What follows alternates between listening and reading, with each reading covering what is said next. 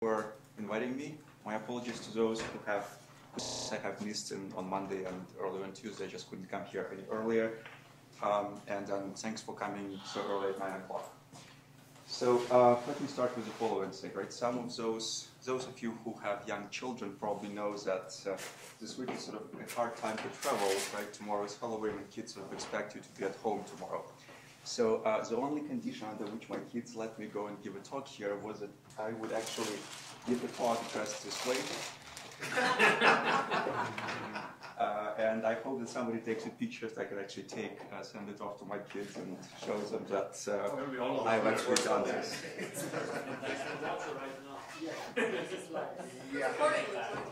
Yes, I'm recording that.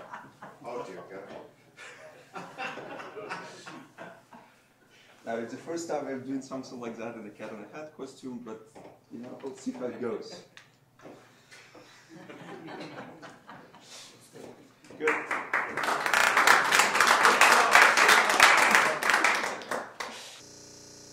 Let's do the following thing. I didn't quite know what to talk about until very recently, and the idea, the hope was that at least some of the work that will be delivered to you by Andrei Levchenko, right? So as a result of that, what I decided to do last night when I was sort of sitting down and figuring out what I will talk about is to remove some of the parts of the talk that I actually wanted to deliver and introduce in the very beginning some of the sort of potpourri of things that we do and sort of introduce you to things that you would have heard about if Andrei was here or maybe if some other collaborators that we work with were here, right? So talk is sort of now probably predictive information and other things that we do, right? So before I go there, let's just start with who I am, what our lab does. So what we're interested in is how biology processes information. Biology systems learn from incoming signals. So in many respects, this is a meeting that I sort of feel I should be in, and I'm very glad that I was invited. This is what we do, biological information theory, and we do not get focused on specific biological systems. We're interested in more general questions that span different areas from individual cells into populations of cells. What we're interested in is in trying to understand what are the limits of information processing capabilities sort of by things like a finite number of molecules inside the cells, the structure of the and also like what are the mechanisms used to environment special organisms actually use in order to be able to perform better. What are the necessary mathematical sort of tools and frameworks that we need to develop in order to understand what biology does from understand that. So as I said earlier, especially since I don't know about 3/4 of people in this room and I don't see the previous talk I've given, what I've decided I'll do is first maybe 10 examples, and there's going to be a long lunch break. You can ask me those questions.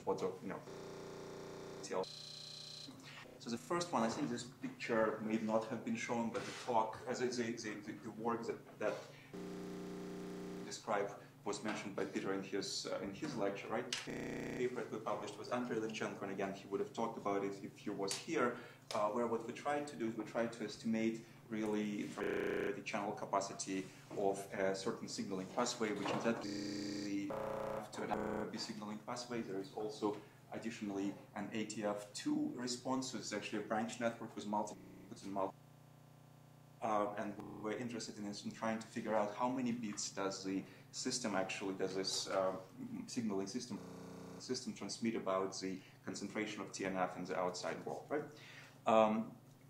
The interesting question was, of course, that if you look at the Wikipedia description of what KBB does, it's supposed to make a choice out of 20 different phenotypic response to whatever the perturbations are. And if you want to make a choice out of 20 commitments, you better have log 2 of 20 bits in the system, right? And so when we analyze the system by measuring on a single cell accuracy the concentrations, input concentration, and then the output molecular output in the system, and doing full honest maximization over the incoming probability distribution to actually have the channel capacity of the system, so the maximum information that could be transmitted, we got numbers which were about ballpark 1 bit per event, which sort of made us question, whether the general story about an FKB is actually true or not. What was even more interesting is that by looking at various different informations through multiple inputs, multiple outputs sort of in the system, we were able to distinguish where much of the information gets dissipated, right? Where it's lost, where is the bottleneck in the signaling system, and specifically we were able to figure out this is the experimental data with a multivariate signaling system, and this is a certain model. Of course, the two agree reasonably well, and this model is a model where the bottleneck is in the receptor binding, not in the sub-receptor sort of signaling events, which is where everybody assumed problems are, but in actually binding to the receptor. The receptor seems to be very, very noisy, right? So not only we actually get numbers from the system, by itself, one bit, what is it good, is it bad, what does it mean, why should one care? But by looking at various different information, sort of this way, that way, this way, we can figure out where the problem is in the signaling and then try to figure out how to resolve it. It turns out that the cells have actually a collective signaling process where they talk to each other in average or multiple cells, right? So you had a question, please. Yeah, you said capacity. What are the units of that? I mean, how are you measuring What are the units of? Well, bits is bits. Right. But if you're talking about actual channel capacity, right, at least in the Shannon sense. It should be bits per second, right? Well, yes, and there's an epoch. There's an epoch of signal. Sure. You're using the channel all the time. So in this case, we made a substantial approximation because the signaling is rather slow in the system. It takes about half an hour to 40 minutes. What we were interested in is in a number of bits transmitted per signaling event, right? Per single presentation of the stimulus, right? It's not actually a block, long block. There is a paper coming out, or maybe it already came out in Science by Roy Waldman's group at San Diego, where they were able to use basically the same technology, just generate about 10 times more data, and they were able to look at the channel capacity in the system, where they looked at a time series response to nonetheless one presentation, one instant of the presentation of the signal, but then a time series response of about 3 or 4 points in a time series, right? This, of course, requires more data, and they were able to do this now. The paper is coming out, it just came out, right? And they get numbers about 1.2 or 1.3 bits per such a signaling event. So we didn't really, as we expected, because signaling is so slow here, we didn't lose much by just looking at one-to-one. So what's a stimulus? Stimulus here is a concentration of TNF, too many versus factor beta. You dump a ton of we don't dump it a ton. We dump a certain number which we control down to an accuracy of about 0.1%. And we know that we control it to this accuracy. We also know that our measurements of the response is down to an accuracy of a fraction of a percent. We know this because we measure the response in multiple different ways, which would not be correlated unless they were measuring the same thing to this accuracy. So this is one of the things that we do. And now with Andrei, we're working. Which again would have been a piece of the talk that he would have presented. We're working on a somewhat more interesting system. This is an extract from mammary gland of a mouse, and this is the piece of a tissue, the epithelial tissue, which is going to form the mammary ducts, right, during grow, and so they grow in response to what's called in EGF configurations. And so what happens is this system is actually cell connections, all of the physiology of that is intact. We had really taken it from an individual mouse. And so what happens is if you apply gradients to an individual cell, here are small individual cells in the system, then this is sort of the circular histogram of where the cells go, and clearly there is no preference. The cells don't know whether there is an up gradient or whether there is a down gradient, right? If you apply it to the whole organoid, then among many organoids, there's a pretty clear bias towards the direction where the gradient is. If what you do is you apply to the system a certain chemical called endothelin, which blocks gap junctions between the cells, then there is again no bias, right? So it turns out this is a collective signaling effect, where a collective information processing effect, where a single cell or a bunch of cells that don't talk to each other cannot know which way to go, and the cells which are talking to each other know which way to go. By the way, the scale here, the gradients that we're talking about are about 2 nanomolars per millimeter. Right? This is an incredibly small number of molecules. We're talking about, for a 10 micron size cell, we're talking about maybe 100 molecules of EGF per cell volume on the low side of this, and this is about 600 microns across, right? This is a 100 micron bar. And on the other side of it, we're talking about maybe, twice as many, right, cells per molecules of EGF per signaling system. So what we can do, this is actually, how do the cells actually talk to each other?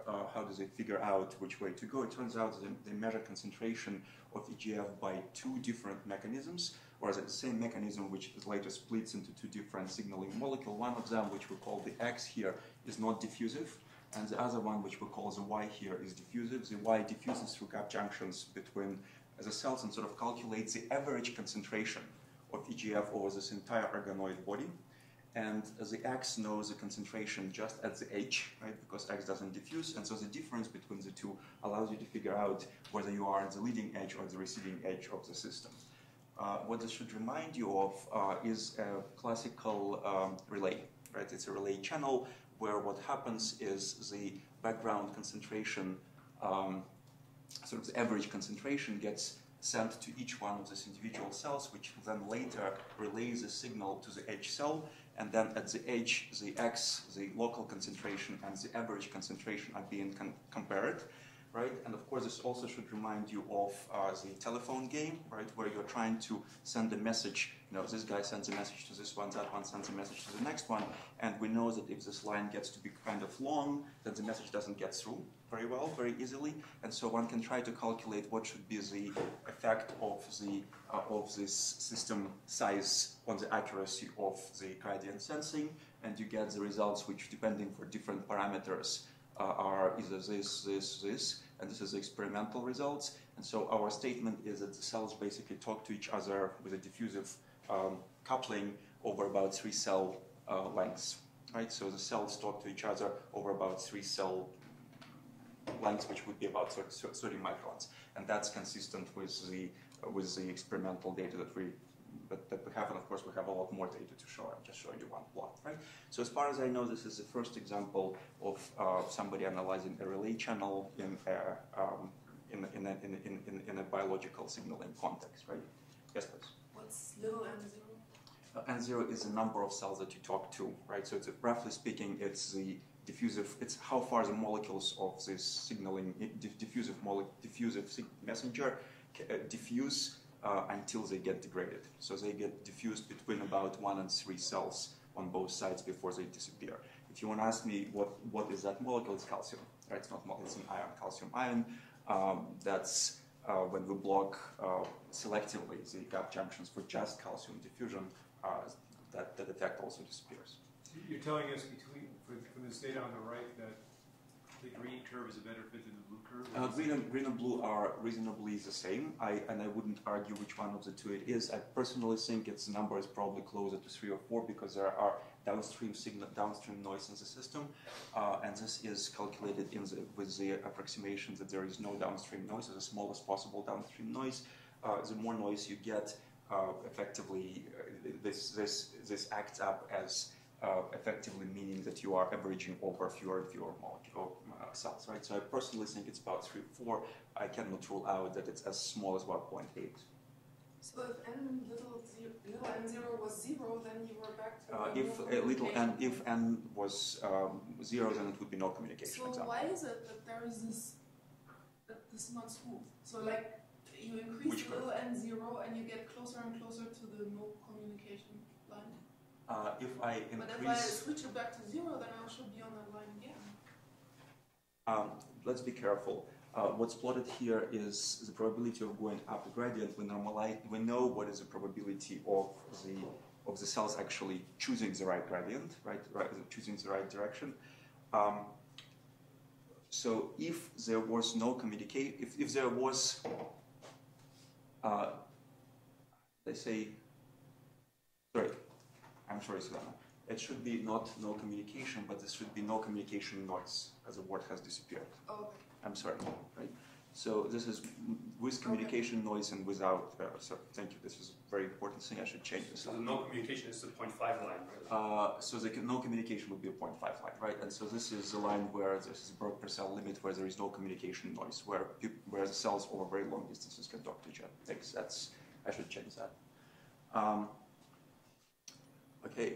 The other thing that we do in the lab is looking at large-scale expression profiles or genomic sequencing, now mRNA sequencing, and trying to figure out what are the interactions inside the cell. The idea being that if you have more of an RNA of a certain type, and then there is more of target, let's say the transcription factor, then if there is more transcription factors, you'll probably get more of targets, provided that you also have sufficient molecules that, let's say, would phosphorylate this transcription factor and make it active, or would bind this transcription factor as a cofactor and make it active, and so on and so forth. There are all sorts of conditional associations which you can figure out and reconstruct sort of networks that look like this, and believe it or not, we have validated experimentally most of the edges in this network once we have constructed them, right?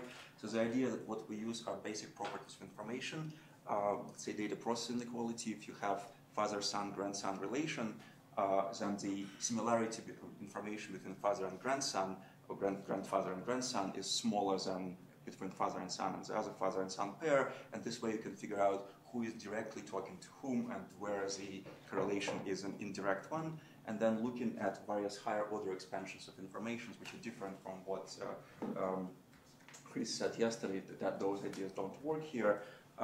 But looking at various multivariate expansions, we can figure out things like, let's say, transistor logic, where one activates the other if the third one is present, and things like that. The other thing that we do is to look at the looking at the precise spike timing coding in the sensory system. This is similar to what Alex talked about. This is a fly. You can record spikes from a certain neuron, H1 neuron, and then you can ask a question: how accurately are the spikes positioned, right? To which accuracy positioning of a single spike is important in representing the outside world, right? And so what you do for this is you discretize a spike train in different resolution from about a couple hundred microseconds to 20, 30 microseconds, and see if there is more information between the signal and the response as a function of this discretization. And what you see is that down to about 200 microseconds accuracy, the more precisely you know where the spikes are, the more information is actually being carried by the sensory neuron about the outside world, right? To my knowledge, outside of some very specific auditory neurons where precision is very important, sort of for general systems like this visual system over here, this is probably the most precise coding that has been observed in any sensory system outside of the neurons in your head that are used to figure out which way the sound comes from, right? So the collision detection neurons, right? Here you say the information about the outside world, but this is a vertical movement of a bar? Or no, what's happening here is that the fly is positioned on a rotor in New Jersey woods, and it's rotated in exactly the same trajectory as other flies, which were recorded with cameras, rotate. Right, so over here the stimulus is the velocity of this motion of the fly, and sees different signals in front of it, and then you report from the neuron which supposedly estimates the motion of the fly. Right, so the signal is the angular velocity. Yes. The information, is it the information that is achievable, or is it the bound like? This is the basically, even though we don't calculate it this way, this is a total this is the just estimated information between input and the response, where the input is a very, very large dimensional sequence of velocities, and the response are very long words. This is the words of 25 milliseconds, right? 25 milliseconds of spiking activity, right? And we just build P log P of this joint distribution, right, in order to get the initial information. 25 milliseconds is because the flies, it turns out, initiate a turn in about 25, 28 milliseconds, and so it doesn't make sense to log at longer words, because at that point the action, like what Tali talked about, right, so self-action on the world actually affects what you're going to see. Yes? So is that graph showing bits per second or bits per spike? This bits per second. This shows bits per second. And there is about 140 spikes per second in this system. there's about 140 spikes per second in the system, so we're looking at about 1.1 bits per spike in the system. Okay. New paper that's just coming out hopefully next week in PLOS Biology with Sam Sober. We did essentially the same analysis, but now on the other end of the brain, where we looked at the neural activity of neurons in the RA, which is a premotor cortex in the Bengalis finch. And so this is a cover of the journal that's going to come out. This is a neural activity. Again, you discretize it to 0,1. What's interesting here is actually this is a song that the bird sings.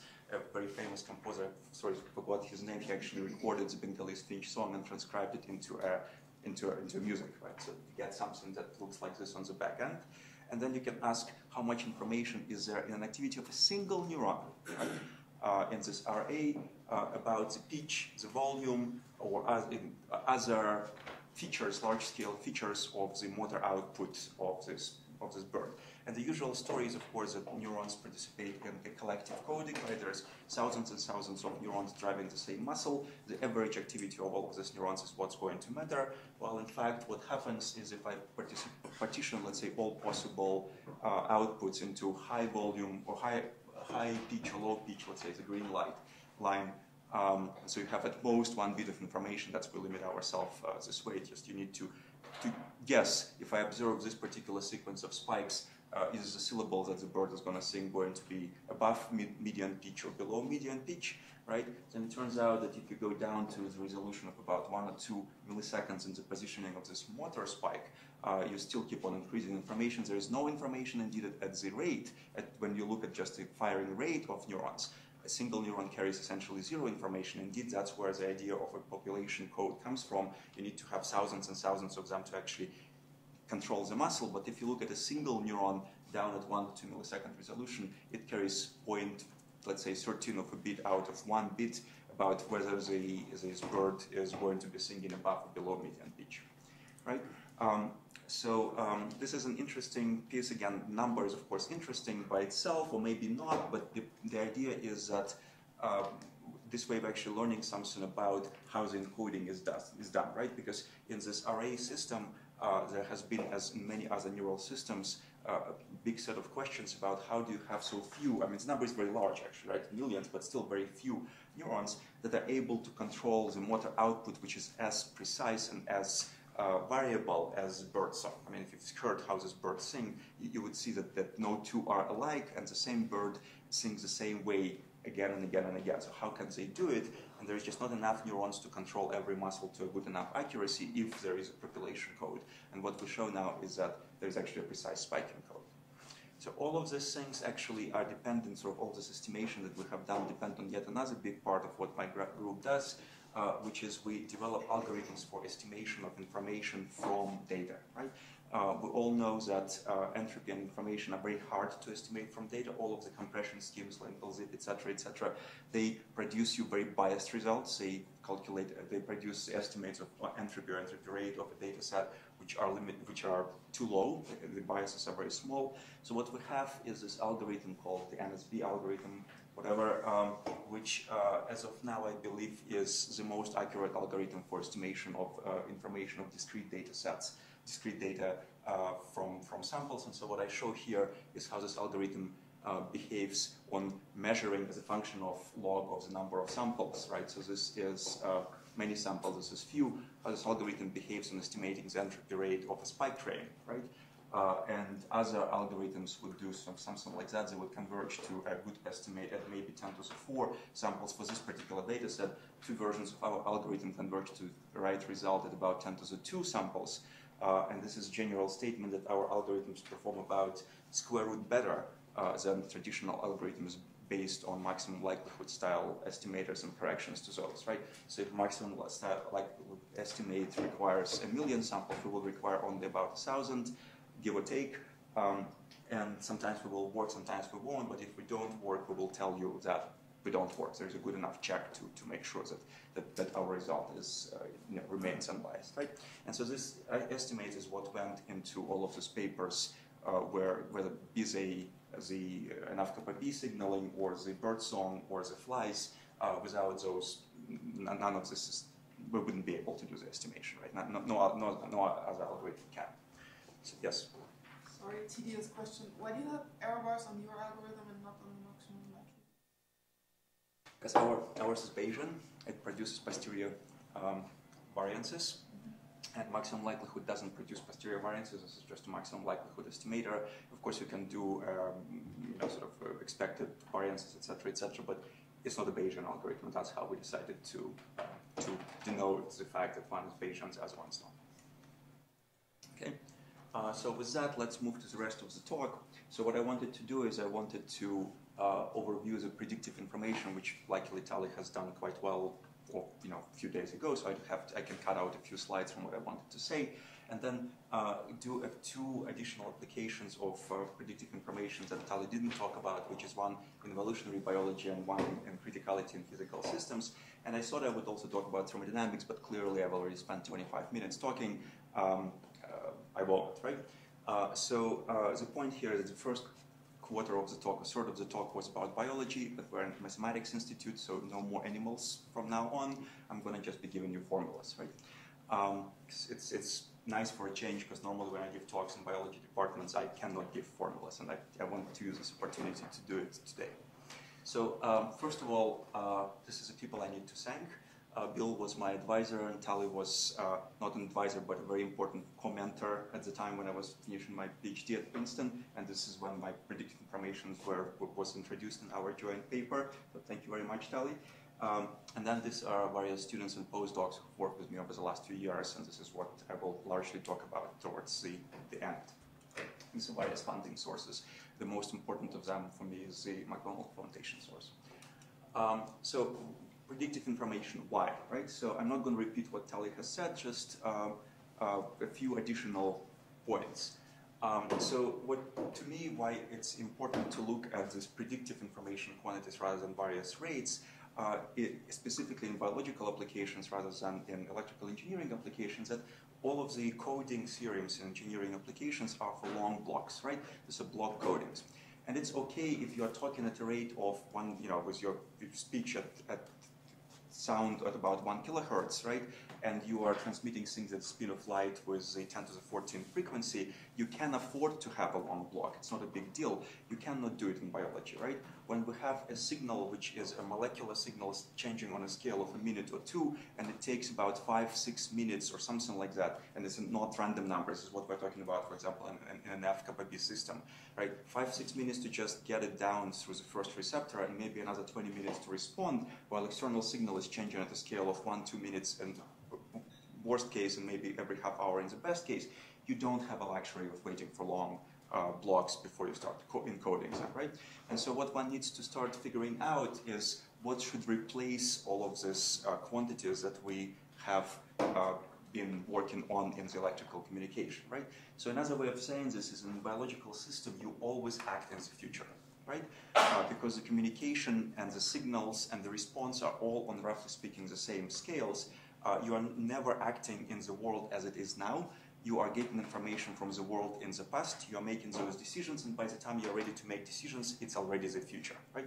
So only the part which is relevant to making predictions about the future can be used. Everything else is completely useless, right? There is no time-scale separation, to put it another way. So how do we characterize predictive information? Again, Tali has gone through all of this, but I want to repeat a few things because they're going to become important. So if you have just for simplicity, a single time series which goes from past, which could be either length t, or if we're talking about discrete sampling, n samples, 0 is now. In the future, it goes to either t prime samples or n prime samples, right, depending on whether it's continuous or discrete. We can calculate the predictive information as the information between all of the past and all of the future, which is the entropy of past plus entropy of future minus the joint entropy. And if we remember that the information is, of course, the extensive quantity, so I can write down any information as 0, the extensive part times the length, right, plus a correction, which is subextensive, and you plug it into this formula, what you immediately realize is that the extensive parts cancel, right? Which means that any kind of predictability that you can make is only subextensive. In other words, predictability is deviation from extensivity, right? If there is no extensivity in entropy, there is no predictability. And more specifically, the quantity that we care the most about is a specific version of that. When I take t prime to infinity, I'm making predictions about the entire future, and this is what we will call I predictive of t, and this gets to be exactly equal to the subextensive term S1 of t. So subextensive entropy is equal exactly to the predictive information, and I use the two interchangeably. Nicely, I couldn't resist to put this slide in. This is one of the slides from my thesis defense from 14 years ago without changes, so it just warms my heart a bit. Predictive information has, yes? One thing I wanted to ask is, so you always let the future go to infinity, meaning yes. that you take a finite past and predict infinite future. Why not the other way around? Next slide. Okay, so let's look at the quantities of predictive information. And again, we're talking for now about stationary signals, right? So information, it's information, so it is greater than 0. It's subextensive. It has diminishing returns, meaning that since entropy is extensive, it's proportional to t, the total amount of information which is predictive compared to the total amount of entropy that you've seen goes to 0, right? And the prediction and post-prediction are symmetric, whether you calculate it from t to t prime infinity or the other way around, whether you're predicting or post-predicting, at least for stationary processes with no causality, and the two things are the same. What about processes with causality? The 2013 paper that we published with Martin on non-equilibrium phase transitions, which actually does have causality there, we tried to answer this question. I don't think that we have fully answered that question, but there is an asymmetry, right? If the processes which are non-stationary and the distribution change with time, there is an asymmetry between predicting the future and predicting the past, or post-predicting the past. So you have really asymmetric processes, yeah. like one-day functions, essentially. So, but we did this in one phase transition, non-equilibrium phase transition problem, but I'm sure that there are others, right? That's so let's see how this predictive information can behave, right? Because we know that it's subextensive, there is not that many choices. The first could be that when t goes to infinity, this predictive information goes to a constant. And so what kind of processes are those? These are processes with no long-range structure. There is not much to predict to learn, right? How long you observe, you don't learn much. You learn just a constant. You can observe for the entire age of the universe, and you still haven't learned much. So this type of processes are sort of simply predictable processes, periodic processes, constant processes, or Markov processes, right? When you are beyond the correlation length, if your t is larger than the correlation length of a Markov process, you've picked up everything there is to talk about, right? Completely random processes, the ideal gas trajectories, things like that. There is another case, which is what we're going to be focusing on for much of the rest of the talk. This is a case when the limit of predictive information is proportional to the logarithm of time, and I'm going to write it as k over 2 times log time, which is going to become clear why I'm writing this way in a second. And so this is a situation when you are in the, let's say, learning theoretic language. If you are trying to learn, the data series, the sequence that you are observing allows you to learn something about the underlying dynamics, right? The process that has generated that series. And what you are learning is a finite number of characteristics, of parameters of this underlying dynamics. So here is a situation, right? If, for example, there is the distribution of axes, the signals that I observe, is given by, it's just they're conditionally independent given a certain set of parameters. Let's say they're all Gaussians, and this alpha is the mean of this Gaussian, right? But I don't know what alpha is, and so I have to average over all possible alphas to get the overall distribution of x's, right? So what happens now, if I observe a certain time series, I can learn from that time series something about the underlying parameter which actually generated that series, right? What is the mean? I can calculate the mean and the variances and so on and so forth.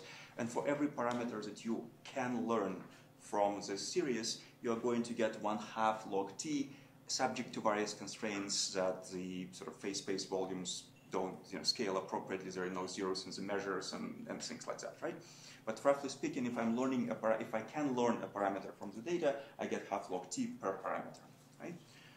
And what we have discussed in that original 2001 paper is that this is probably somewhat similar to critical phenomena in physics, right? At a critical point, we have long-range divergent correlations, and so the longer you observe, the longer the sequences you start looking at, the more information you pick up, right? You can look far, far, far away, but because correlations don't fall off to zero very quickly, you still learn something, right? So that's what we discussed, that's what we thought might happen, but we haven't actually shown it, and I will in a few minutes. Okay, the final case, which I will largely not focus on for the rest of the talk, is when the information, predictive information, goes as a power law with the exponent less than 1. It has to be less than 1 because it's subextensive.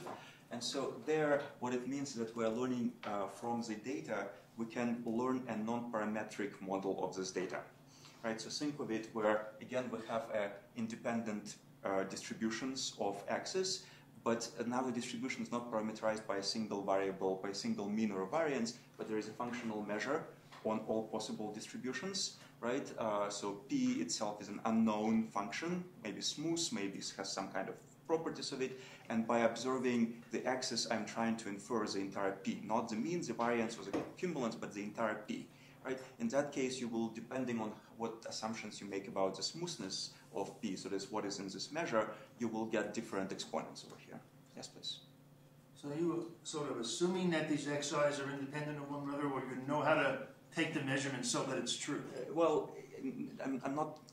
Let me try to be a bit more careful. What I'm trying to say is we know a lot of examples in data where these things happen. When, for example, for English language, it was estimated back by Shannon, this beta is 1/2, right? Or it was not Shannon, but Shannon's data, which was later analyzed by, I forget the name, I'm sorry, L. So Shannon incorrectly analyzed his own data. The data was later reanalyzed, and they said that for English letters, English language, beta is equal to 1/2, right? So there's clearly no independence, right? But so what I want to understand is what is the simplest process that would get me something that scales as t to the 1/2, right? And the simplest process that scales, that gives me the scaling, is independent data, which are taken from a functional measure, which I'm measuring, which I'm averaging over, right? Another example is when you try to learn a parametric process where the number of parameters changes with the amount of observation. So think of it as language again, where if I look at very short sequences of letters, I start learning that h follows after t, right? And so the probability of h following after t forming th, right, is something that is a parameter in the system which I can learn from the data. If I look at longer and longer sequences, eventually I will learn that every 5 or 6 or 7 letters there is a space, and that's another parameter to learn. If I look at even longer sequences, I see that verbs follow nouns, and that's something else to learn. And so the longer the observations are, not only I have a better estimate of how frequently h follows t, but I have more rules to learn, right? And so that example, I sort of worked it out in 2005 paper. That example also gives me a similar, should give you a similar scaling. I wouldn't be able to say it's exactly 1/2 or something, but that would depend on the details of how many rules you can learn from how many samples, right? But again, this is the simplest example, right? So why is this quantity useful, right? These quantities, in some sense, obviously related to the stochastic complexity of learning theoretic problems, right? I just sort of illustrated this. The more examples you have, the more parameters you have, the harder it is to learn, the higher this quantities. There's more information to learn from the data. But it turns out this is also one of it's the only quantity that we could find which obeys a certain set of axioms which could quantify the complexity of a time series, like additivity. Two sequences together, the complexity should be the sum of two if they're independent. Positivity, continuity, the same axiom that Shannon did, and then another one which is invariance to temporary local transformation. So the idea being that if I took my let's say a sequence of velocities that my car had, driving from my home to Atlanta airport, and that same velocity filtered through my speedometer, right, which sort of introduced a certain time delay, but I get the same complexity, right? So this tiny, small, short range filter shouldn't change the complexity, and if you believe this, which you can or cannot, it's up to you, then this is the only quantity which obeys this criteria, right? Local means. Local means that exactly the same as we define locality in the physics language, in that the probability distribution of this sequence when you write it down in terms of e to the sum operator. This operator only has derivatives of a finite order, doesn't have integrals or something like that. Right? Derivatives over. So for example, just say it again. the operator only has derivatives of small orders, like 1 or 2, but doesn't have integrals, right? So the Hamiltonian could be like a kinetic term in a field theory, but cannot be an integer differential sort of Hamiltonian, right? So why is this quantity useful, right? Well, we spent some time earlier to show that predictive information allows you to define universal learning curves for data. Characterizes complexity. It's useful for robotics, which I'm sure Daniel is going to talk a bit about, I hope, right? And then Tali Tishby, and there is also an additional paper about a year ago from Stephanie Palmer and Bill Bialek show that that the neural systems are designed to extract predictive information from data and compress out, sort of lose all of the non-predictive information from what they see. In different systems, in mice, and in that case, they were dealing with retina, salamander retina for Palmer's work, right? So what I want to do in the remaining, whatever it is, I started a bit late, 15 minutes, is to give 1 or 2 examples, if I have the time, of where else this quantity is useful. So what I'm going to talk about is adaptation. And so adaptation is a key notion in evolutionary biology, right? It's establishment and maintenance of traits, improving fitness by means of natural selection. Turns out that adaptation is also a key concept in physiology, right? And my interest in this, as these two things related. My interest actually was picked in this when, in one day, I went to 2 talks, one in the population biology program, one in the neuroscience program, one after another, 1 hour from each other, which both had adaptation in their titles. And the first intriguing thing was that I was the only person who wanted to go to both of these talks. So clearly, people do not think that these 2 things are the same. And the way that they talked about them, it was also clear that people don't think that these 2 things are related to each other, right? And so I decided to figure out, are they? So we're going to do a specific example, which is actually very popular nowadays in the microbiology community. This is bacterial phenotypic switching and antibiotic resistance, non-genetic antibiotic resistance. So we're going to work out the specific examples, and then I'm going to just tell you the results from more general cases, right?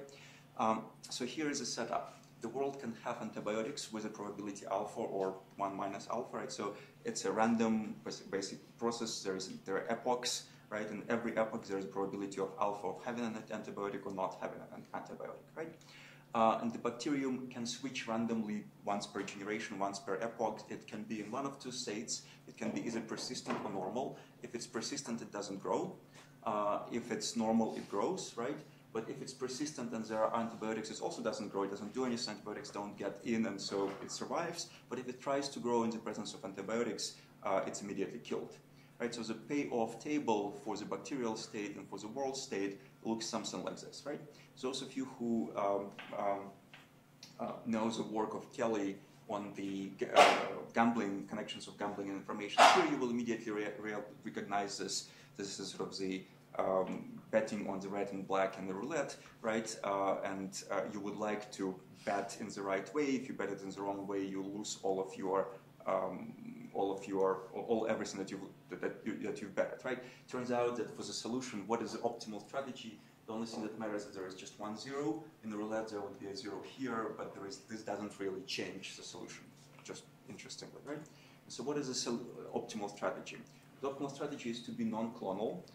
And each individual should switch randomly, irrespectively of any other individual, between 2 states, persistent and growing state, with a probability which is matched. So the probability of persistence theta should be exactly equal to the probability of antibiotics, right? This is a matching law which has been observed independently in psychology, in Kelly's work, in bacterial population, gene population studies, and so on and so forth. Again, very different communities. People don't talk to each other, right? So it turns out that in this case, again, this is Kelly's result. Basically, the total limit going to infinity of the logarithm of the population size, or in Kelly's example, this was how much money do you have after betting on the roulette, right? Goes proportional to t with a certain growth rate. and this growth rate is exactly equal to the amount of information that your response strategy has about the state of the world. Right? So the more you know, the more money you make, right? And so this is when people rediscovered this in population biology literature in about 2005. This made a lot of sort of sounds, right? A lot of noise in the field, because suddenly we could say that bits matter, information matter, right? It's not that we think that it's important, but it really is important. If you have more bits, you can, at least in these games, and hopefully maybe by continuity in others, you can actually grow faster and win the evolutionary game. Okay? So what we're going to consider is a situation. So switching doesn't cost you anything in terms of metabolic energy? Well, yes, it does. But in these simple approximations, you really don't pay much attention to that. I think the more important part is that in addition to randomly switching, you can also introduce sensory component. And that makes, this is probably more important of a connection, of a next step sort of development of the model, and people like Ladber actually have done this.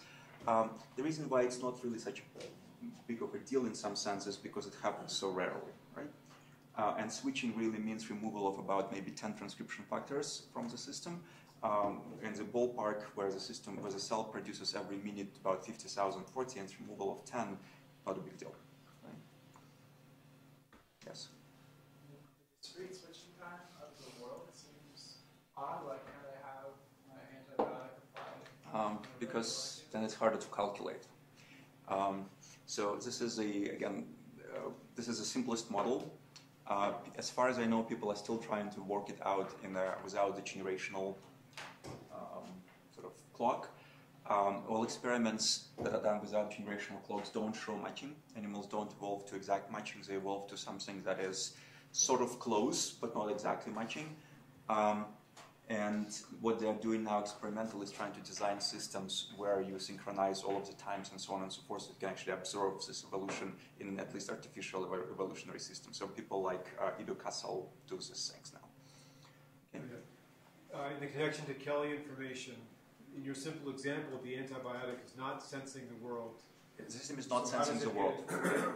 So the information that is there is between the rate of what the system does, right, of the theta and the value of alpha, right? So if you look at the state of the world and you look at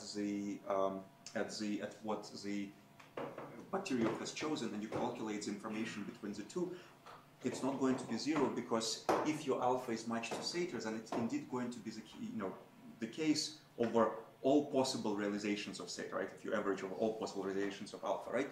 Then in this specific example, in this specific realization of theta and alpha, it will indeed be the case that the environment is more often antibiotic and you yourself are more often resistant, right? And so there is going to be an interaction between the two and the information, because you are averaging over all possible environments that could have happened. They're conditionally independent, but they're averaged over all environments, which creates the positive non-independence. That make sense? Not entirely. I mean, are you imagining a situation where I'm a biologist and I don't know what the frequency of antibiotic conditions is, and then I observe the bacteria and I get information about the world? Let me tell you what I'm imagining. I'm imagining this, right? And I want to sort of move to, because I have only 5-10 minutes, and I'm clearly not even going to my second example, but I want to finish at least this one, right? This is what I'm imagining. I have a bunch of populations of bacteria. They live in different worlds. Some of them live in your gut, some of them live in soil, some of them live in a dish in somebody's lab. And the frequency of antibiotics is different in all of these different scenarios, right? And the bacteria don't know what is the frequency of antibiotics. They have to figure it out, right? And so after so many generations, we can pick up how many bacteria I have on this dish or in your guts or in the soil, and take the average log of this population sizes over all different alphas, right? Different probabilities of antibiotics. And what I would like to understand is how this quantity behaves, right? When the bacteria do not know that they're starting from a certain set of alphas, and they don't know what is a true one in the world, right? There's two possibilities of how they can learn. So the first one is the Darwinian natural selection. where you have different bacteria with different colors, meaning that we have different alphas for different switching, status, different switching rates to antibiotic, right? And then if it happened that your switching rate is the right one, you will grow faster. If it happens that the right one in this case is red, if it happens that your rate is wrong one, then you will grow slower, and eventually the population is going to be overtaken by the red ones simply because the other ones didn't procreate as fast as the others, right? So overall, the population learns about the environment, but it learns on the population level, not on individual level. All the bacteria remain unchanged, right? They have this one rate with which they switch, and they're just selected, right? It's a selection on standing variation problem, right? This is Darwinian evolution. You can think of a situation which is a physiological adaptation or equivalently Lamarckian adaptation. The difference between the two is only in time scales, right? Where what happens is you have a population of bacteria which look outside in the world and they see, aha, over the last so many times, I've seen antibiotics 10 times out of 20. And so I should set my switch rate to 50%. And then I observe for a longer time and I see antibiotics, 53 times out of 100, so I set my switch rate to 53 out of 100, right, 53%, and so on and so forth. And eventually, because you observe for a very, very long time, right, eventually what's going to happen is that the frequencies, the empirical frequencies are going to converge to true probabilities, right, in the system, and all of the bacteria are also going to become red or the similar color, right? So in this case, this is not a selection of standing variation. This is an individual adaptation, right? This is a population adaptation. And so what I'd like to do is I'd like to calculate within this model what is the total population size that we're going to achieve in the Darwinian case and in the Lamarckian case, right? So the interesting thing is that if I average over everything I can average over, sort of the probabilities of this alphas, the actual specific realization of sequences of the world within alpha, the actual specific choices that every individual bacterium makes, and so on and so forth, I get that the log of the population size is t times lambda max, which is the same Kelly's lambda max, minus 1/2 log t, plus some terms of order 1, and this is correct for both Lamarckian and Darwinian evolution, right? Both of them result in exactly the same values up to log t. Order 1 terms are different for both of these cases, right? So bacteria eventually in both scenarios grow at the maximum growth rate, and there is a cumulative penalty for starting with wrong rates, right? Just having a part of the population has wrong rates, or making an incorrect inference because you don't have sufficient information about the environment, and these two different penalties in two different situations amount to the same thing. So the assumption that we put into this situation is that populations are infinite and there's sufficient amount of variation to cover essentially every possible switch rate with a non-zero probability. And for the physiology case, each cell has perfect memory up to infinity and can keep this memory and make an inference based on that. Of course, if you relax both of these scenarios, you get corrections, and it turns out it's actually the same correction. Having stochasticity in the first case and having finite memory in the second case result in exactly the same corrections to this 1/2 log t, basically limiting this t to some effective t max over which you cannot keep the memory, right? Memory sort of only goes to a certain t max. So why is this happening? Why is these two adaptations result in the same result? So I initially thought that Lamarckian is going to do better, right? Why? Because every individual does the right thing. While in the Darwinian case, somebody does the right thing and somebody does the wrong thing, right? So if everybody does the right thing, then presumably you should win, right? Turns out not so. So what happens is that the world, of course, even if theta is equal, even if the world has a 50% probability of being in the antibiotic state, if you observe it for 100 times, it could be 47 out of 100. It could be 53 out of 100, 57 out of 100, right? The frequencies are not equal to the probabilities for a finite sum, right? And both adaptations are fast enough to adapt the entire population to the empirical frequencies, right? So the loss, the error, comes from the fact that you are overfitting. You are adapted to your empirical frequencies, which themselves converge to the true state of the world with the same rate in both cases. And so what happens is that it's imperfect knowledge of the truth of the world that penalizes the growth. It's really the learning that penalizes the growth rather than the different learning scenarios, right? It's what the environment has revealed about itself that limits the speed of growth rather than the mechanism, by at least in this under this assumption, the mechanism that allows you to extract this information. And of course, what you notice, so in a more general scenario, there's going to be a case there, right? So if you have your adaptive strategy is not one parameter, switch, non-switch, but maybe it's switch, and then there is a certain time over which you are not allowed to switch, so now you have 2 parameters, maybe you have 5 parameters, 20, it's always the same that as long as these parameters actually affect the growth, right, as long as they are a knob that can affect the growth, then this parameter is going to come up there 1/2 per parameter that you can adjust, right? And the only assumption that goes there is that the fitness landscape here is learnable, meaning that there are few well-separated peaks, which of course is a big assumption and is not true in many different scenarios. And if it is not true, then you have a glassy landscape where we know that learning is not nearly as fast as in simple pictures, and maybe you will start getting power loss there. We'll leave it to the next paper, right? So of course, we've seen these formulas before. This k/2 log t is exactly the predictive information, and it's exactly the predictive information of the time when you are learning a specific finite number of parameters about the problem. In this case, I'm learning the probability of seeing antibiotics, right? And so this 1/2 log t penalty comes from the fact that you are learning one parameter, right? It's not, again, mechanism related. It is the learning penalty for both of these populations. You can actually think about it in the same way as you think about Bayesian information criteria and ask what is the optimal number of control knobs that an individual should have if it has a certain time horizon of about, let's say, t times, t units of time before the environment changes. Let's say a bacterium lives in my guts for a couple of hours and then it goes outside, right? So in this 1 hour, it may have enough time to learn one parameter, but it may not have enough time to learn 2 or 3 or 4 or 10 parameters, right? And so depending on this horizon of how fast you need to relearn your parameters, you may have a different optimal number of knobs, right? And indeed, this term, the growth rate, eventually if you have many, many knobs that you can tune, you will have a very fast growing rate. But unfortunately, this k/2 log t goes with a negative, so decrease is a negative proportional to log t. This is positive proportional to t. So for a fixed t, there is going to be a trade-off between the two of them, right? This one increases when you have more parameters. This one decreases when you have more parameters. So at a fixed t, you have a trade-off between the two things. And so you don't want to have the largest number of adjustable knobs. You will have overfitting, right?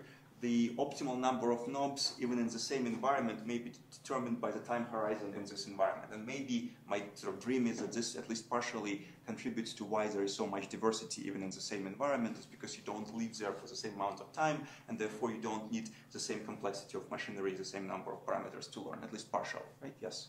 So did you compute the k-max of the function? Sure. It turns out that I can compute it, but it's much harder to measure it.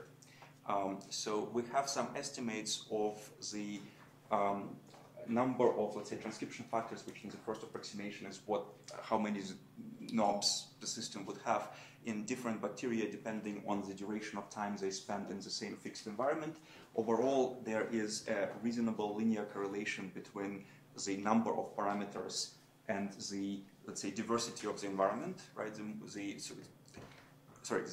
linear negative correlation. So if for the same amount of time you spend in the environment, for the same environment, the smaller time you spend in that environment, the fewer transcription factors bacteria have, but we only have about 10 points on that plot, so I'm not showing it. We still need to get more statistics to show that this actually makes sense. So the number of parameters is not always the best measure of complexity. So why is it correct? It's not the best measure of complexity. This is, as I said before, under the assumptions that all the measures never touch zero, and et cetera, this is the best number of parameters, and we're working. Sorry? It's the same story as the minimal description length as BIC and so on and so forth. In principle, what stands here is the dimensionality of the scaling dimension of the how many different models are within epsilon from a given model, and that not always equal to the number of parameters, but for simple models that we're considering, it is. Right? And so the conclusion here, and I'm not going to the second part, is that the Darwinian-Lamarckian physiological adaptations sort of follow nearly the same limits.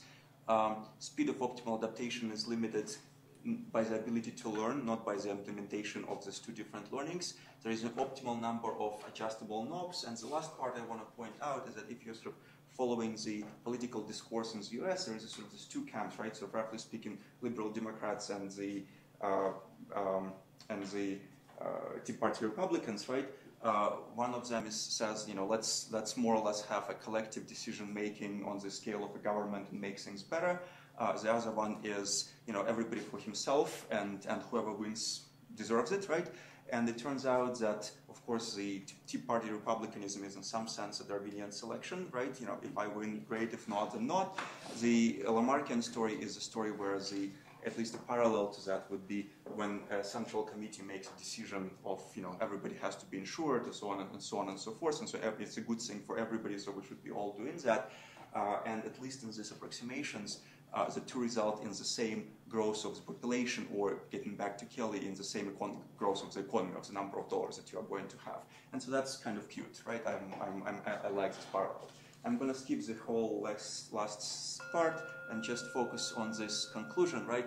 That the predictive information, which was sort of introduced originally when thinking about neural information processing, has in some sense much wider application, uniting many and maybe even all explicit and implicit inference phenomena, right? So in natural selection physiological adaptation, the part that I missed, which is equilibrium and non-equilibrium criticality, which you can view physical processes of criticality as learning what are the underlying coupling constants in the system from observing, let's say, positions of spins, and you can get the same log T or log N scaling there with different prefactors in front, right?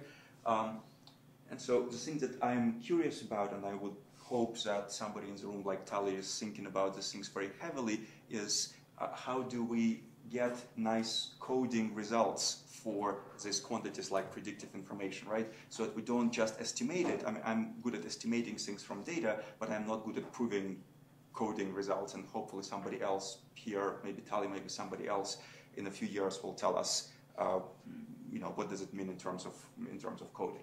The last thing is we have been running for 10 years this conference, QBio conference on cellular information processing. I started in Santa Fe. Next year it's going to be in Blacksburg, Virginia. So those of you interested, you know, take a look and maybe you'll want to come.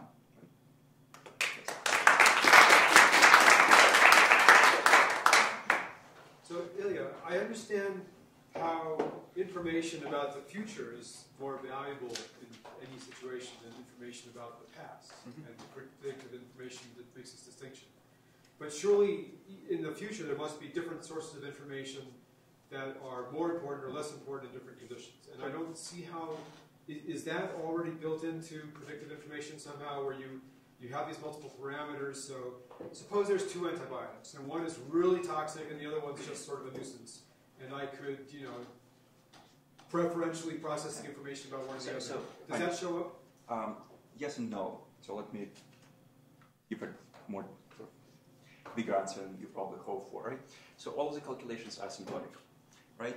So if I get to if I want to apply asymptotic calculations, it means that my strategy is actually eventually very, very close to the point where it's nearly optimal. And in that case, whether it's a strong antibiotics or a weak antibiotic, right? The choice, right, of what it is, the importance of selecting a right antibiotic or a wrong one, the underlying distribution of the population is still going to be a Gaussian, with the future information as sort of determining this Gaussian. One of the parameters for strong antibiotics is going to be narrower than for the other. But the point is, when you take a logarithm of the future information matrix, you get half log n per parameter, irrespective of how wide this thing is, right? So it's a very coarse measure. The thing that you are talking about, the predictive information, is a very coarse measure. The thing that you are talking about would show up in order 1 terms, which I always throw away because calculating them would require me to do so many Feynman diagrams that I just don't want to do that, right? So those would be non-universal things. The universal ones are the ones that count the number of parameters. That's number one. Number two, I thought for a second maybe you were also thinking about this is when you were asking this again, not everything has the same value, right? Even though you are collecting this predictive bits, they could be useful, but it's unclear that all of them are equally useful, right? And I have, at the moment, no idea how to do this, but I think that both Susanna and Daniel and Tali have done quite reasonable, quite very good actually, work on trying to figure at least some aspects of these questions out, and Daniel is talking next, right? So. I just want to comment. So essentially, this is the value information trade. There are many bits in the future you don't care about. And there are many bits that I can tell you that the sun's going to rise tomorrow. You are not going to pay much for that. But what is going to be the value of your stocks tomorrow, you pay more. So this trade-off between bits of information and value for you is precisely this great distortion-like theorem that I mentioned. Value information. Yes, please. So there's a lot of literature in both parametric and non-parametric statistics about tests and things for when the environment has changed and, well, if it has changed, and if so, when it has changed. So you tie into that? Less than I would like to, but when I was working on this in 2001, 2002, sort of published a series of papers in various statistics journals on relating this, sort of calculating predictive information in standard non-parametric learning things. So, for example, the scenario that I forget recently, and it was you. And maybe Terry Speed, I forget the papers, right? I can look it up, it's been 10 years, right? So they had a series of papers on using MDL style calculations for finding non-parametric probability distributions, right? And those ones tied to our predictive information just one-to-one with no problems at all, right? So the number of parameters k that you want seems to, it increases with the time horizon. Yes. So it seems like you could use that to guess that longer-lived animals should have more adaptation knobs. And from a neuroscience standpoint, roughly speaking, the number of synapses is your number of tunable adaptation. The size of the brain should go in proportion to how long you live, more or less. So can you, I'm wondering if you can predict sort of the exact scaling of brain size. I don't know. I don't know how to do this. I think the scaling goes with the mass as the 2/3, if I remember correctly. Don't quote me on this. We can look it up in any one of papers on the subject, like Jeff West's. I wouldn't know. But I wouldn't do you know how to even have predict to it. compute anything? I mean, the longest-lived animals are what? Turtles. Do they have like? Well, no. So if you plot the size of the brain over versus the duration, the time, right? Of course, you need to start asking sort of questions like every individual lives slightly different amount of time. Every species might live slightly different amount of time because they live in very different environmental conditions and things like that, right? So the way that people typically do this, they average over, let's say, all not even turtles, but maybe all amphibians together versus all mammals versus all mammals up to a certain size or things like that, right? So when you average out specific species, there are some turtles which live very long time, but then there are some tortoises, for example, that live only a couple of years. Right? That's, Ilya? I would say... Sorry. Susanna was trying to... Oh, no, okay, sorry. Yeah. Okay. I would say you have to normalize via the bandwidth of the actuators. If you have fast actuators, you will have to normalize for that because... I completely agree. That's why I'm not going to go into this. So the only thing we're going to try to compare are different bacteria within the same sort of global. So we're looking at Burkholderia, right, which has about 60-70 cataloged species or subspecies of those, with very different conditions from living in your lungs, where the environment is very stationary for a very long time, to living in soil, where in that case they start doing crazy things like metabolizing heavy metals and things like that. this is some of the diverse classes of bacteria, as the most diverse groups of bacteria, and so we're trying to sort of build these correlations between their expected lifetime in a certain niche versus the number of transcription factors. And again, let's view this as a preliminary sort of thing. I don't yet know what's going to come out. I think it's going to come out the right way, but I don't know what's going to come out.